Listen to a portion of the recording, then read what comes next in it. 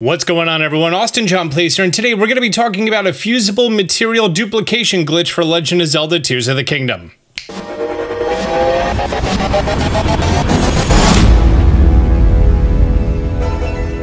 To clarify, this is going to be able to duplicate anything that can fuse to a bow. So this does not cover things that you can drop on the floor and then pick up. So that's what's going to be available in this video. By the way, the amount of people who have been asking over the last week, how do I roll back my game to a previous version of the software? You can't unless you delete your save data. If you played the game at all on 1.1.2, you cannot just instead be on 1.1.1 through any matter of means. After that save data is loaded on the new software version, there is zero chance that you can actually roll back your software. But luckily, we now have this. And as opposed to the duplication glitches that could be done at pretty much any point in the game, this duplication glitch can only be done after a very specific piece of story progression. Is a specific vitality door that's here on Dragon Head Island. You don't have to clear the storm on Dragon Head, but after you clear that vitality door, a sequence of events is going to take place, which is then going to be opening up for you Tobios Hollow Chasm, which is located right here in Tobios Hollow in the Faron region, just south of the Dueling Peaks. That's step one, having access to this location. Step two is for you to have a multi-shot bow. Now you could do it with a duplex bow obtained from any of the Yiga foot soldiers who are carrying a duplex bow, or you can use a 3-shot Lionel bow, or for extreme efficiency, you can use a 5-shot Lionel bow. Now, if you are not able to take down a Lionel, one, get good on taking down Lionels and start taking down Lionels, and most of your problems in this game are gonna go away. But if you can't take down a Lionel and you refuse to take down Lionels, if you make your way over here to the Cape Kale's Cliff Base Cave, yep, I managed to say that without slurring it, which you can feel free to grab some of the materials that are on the ground directly below my character right now. I can't zoom in and see them, but they're just next to me. They're located right here on the map, which is everything you need to actually build a functioning boat, or you can just glide off into the actual cave itself. Now, if you choose to just glide on inside, all you need to do is land on this piece of wood and then use your horse whistle in order to open up this door. You actually don't even need to get the quest for this or anything else, just land here and whistle. Now, if you just swim or take out a fan and then make this into a boat, you're going to be making your way to this large pirate ship over here. This is actually a spooky pirate ship. And once you're at the very front, you can go ahead and use Ascend.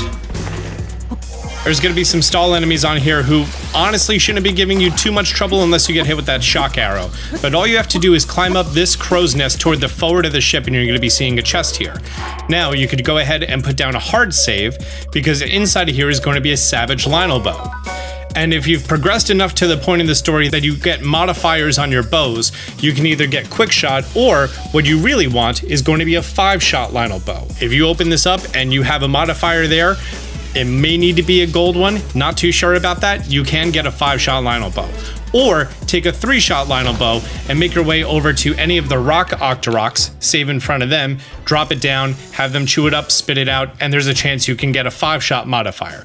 Once you have a multi-shot bow, preferably 5-shot, and once you have access to Tobios Hollow, right here, you can now perform this glitch. If you make your way to Minoru's altar, where you had to put Minoru's mask on, you're then able to walk down this passageway and enter the hollow down here. And Tobios Hollow Chasm is unique from the other chasms in that it's not directly straight down.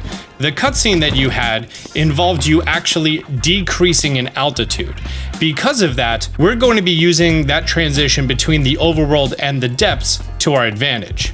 Now, you need to progress down this until you make your way into the depths. Now, as you're coming down into Tobios Hollow, you're going to notice that you're going to have your atmosphere pop in at about 150, 155, somewhere around here. And this is the point that now you are going to be able to do this. So after doing a little bit of this testing, it seems like -158 down there in the bottom right seems to be like the most stable location that you can do this. And all you have to do is fuse something to your bow, and then shoot it forward. And you're going to notice that the item is just going to stop in the middle of the air. So if I were to shoot something smaller, like an Endura carrot, I'm going to fire it over here. You're going to notice that all 5 of them, well, 2 of them actually hit the ground, so those 2 disappeared. But if I shoot it higher up in the air where there's not going to be any collision with anything, all 5 of them stay. But if I shoot something that's larger, like a big hardy radish, see how while they're landing, it causes some issues and 2 of them are actually going to disappear. If I pull out a 3-shot Lionel bow and I shoot, you're going to notice the exact same thing, that 2 of them are going to break. So for your larger items, you have to use a 5-shot Lionel bow. For your smaller items like carrots or something else like that, you can use a 3-shot bow, no problem. Now, after all these things are here, once you walk forward and you leave this atmosphere, all these items are just going to fall down to the ground. Now keep in mind that the game can only have 21 items loaded at a time. So because of that, after your 21st item is shot forward, you're going to have things start to despawn. If I were to grab Silver Lionel Saberhorns and shoot them, use my 5-shot bow, shoot them nice and high, those are considered larger items, so you need to use a 5-shot. Ancient Blades, same issue. Those are larger items, so you need to have a 5-shot. Dragon parts, like a light dragon horn. All 5 of those seem to land no problem. Dinral scale. Yep, those land no problem. Let's go ahead and grab all these items. I kind of like watching them all fall at once. Now, you are consuming arrows while you're doing this, and you are consuming durability on your bow. Granted, you could just go to a rock octorok and then have it fix up there. Or you could use rock octoroks to duplicate your bows, whatever you want to do for that. I went over a video on how you can use rock octoroks to duplicate your actual weapons. Diamonds, all 5 diamonds load no problem. So if I go ahead and shoot off more.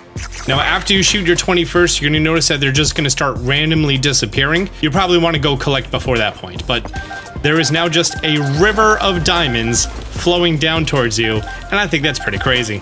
So do keep in mind, in order to actually shoot it, you are going to be losing 1 of your fused items, but you're going to be getting 3 to 5 back, as long as you're using a 5-shot Lionel bow. Frog's Guts, I only have 1.